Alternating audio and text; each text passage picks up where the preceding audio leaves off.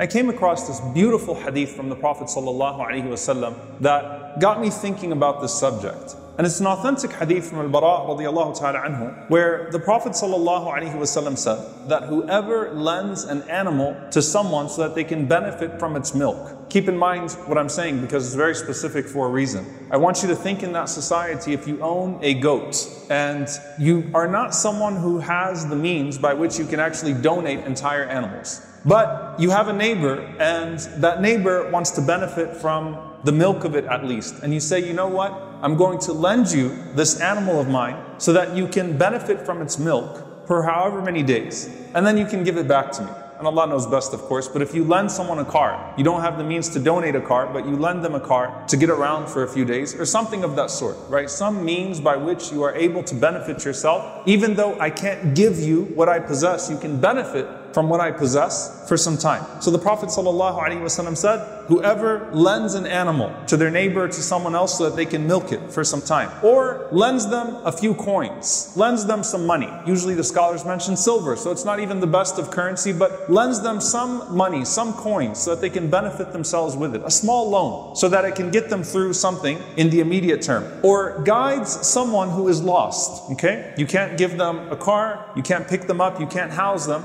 but you can at least guide them along the way so that they don't waste the time and energy and effort of being lost. The Prophet ﷺ said, it is as if you are freeing a slave. It is the reward of emancipating a slave. And of course we know the great reward in Islam for purchasing the freedom of someone who is enslaved. So the Prophet ﷺ said that if you do any one of these three things, then you would have the ajr, you would have the reward from Allah subhanahu wa ta'ala of the freeing of a slave. We usually talk about this hadith, as we should, with the greatest aspiration of ithar, of selflessness, and how to be selfless. And the ulama have broken it down, the scholars have broken this down, this selflessness, into three categories. They say that the first level is that you give away what you don't need. You give to your brother what you don't need, the extra stuff. The stuff that's laying around in your closet, the leftover food, the leftovers of your garden. SubhanAllah, the amount of ahadith, traditions about, for example, letting the water flow to your neighbor, not cutting it off at your garden, letting it flow to your neighbor so it could irrigate their crops as well. You don't cut off the extra from your brother or from your sister.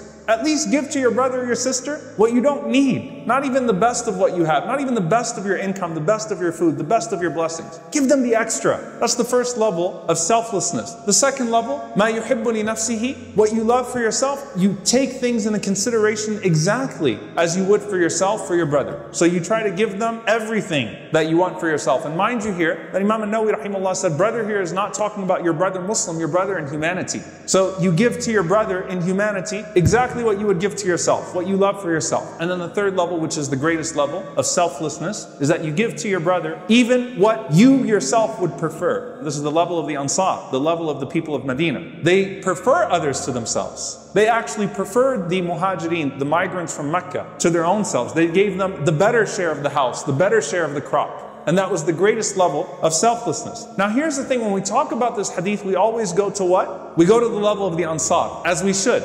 The most aspirational level of this hadith. However, what I'm going to argue today, inshallah ta'ala, in just a few minutes is, let's not zoom past the first category. There is a spectrum here. There's zakat, 2.5% of your wealth. And then there's Abu Bakr radiallahu ta'ala anhu, right, who says it's all for Allah. I'm giving it all away. There's a whole bunch of levels in between those two, where you are sinful because of neglect if you don't meet the first part, to a place, a level that the Prophet ﷺ would not even let the companions, the other companions, reach, because they did not have the iman, the faith of Abu Bakr radiallahu ta'ala anhu. There's a lot in between there. And so this first category, the food, the extra food, your leftovers, the extra wealth, your used clothes, these things that people literally consider waste, throw away. And they could actually sustain the world as it is today. They could actually sustain the world as it is today. The things that we waste. If you go to your closet and you see things in your closet that you haven't worn for a year or two, that means you don't need it. Give it away.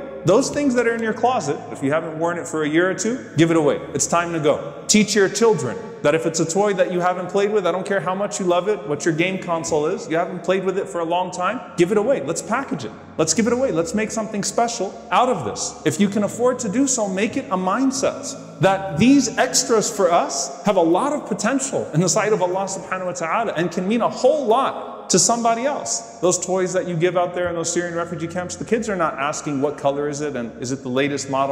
It's a toy. They will line up and they'll take the toy because that toy to them is the same as an Xbox or whatever it is for your child over here. It means something else to them. And so that leftover meal for them, that leftover used dress or clothing for them, that leftover blanket, that extra food, think always about the hadith of the Prophet ﷺ. If a person would even take an animal over to their neighbor and say benefit from its milk for a few days, and that's the reward of freeing a person from slavery, and the Prophet ﷺ said to free someone from slavery is to free your entire body from the fire. SubhanAllah.